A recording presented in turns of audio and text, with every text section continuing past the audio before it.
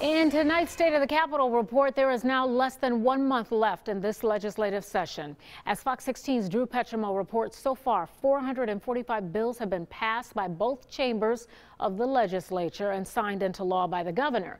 Now, whether that's a good thing depends on who you ask. Tax cuts, we really took care of those early. Going into the session, it was one of the governor's top priorities, and the legislature delivered, passing a tax cut for low-income earners making less than $21,000 per year. There's also been a tax cut for military retirees, but not everyone likes how it was paid for by increasing taxes on digital downloads, unemployment benefits, and candy and soft drinks. Well, a lot has been accomplished, but I don't think it's for the good of the people of the state of Arkansas. The legislature working to implement the medical marijuana amendment passed by voters. So far, efforts to delay or drastically change the program have been thwarted. We have, number one, provided that the products that the people want are going to be available for them. We're going to continue to watch that. Number two, keep it out of the hands of children. Number three, keep it out of unsafe places like automobiles and work sites.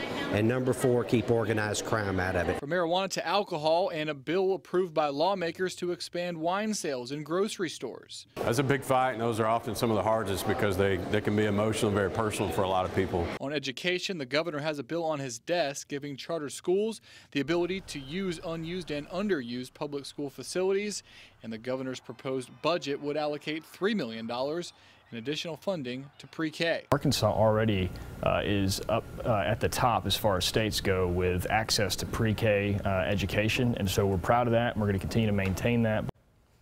And there are still things remaining on the agenda.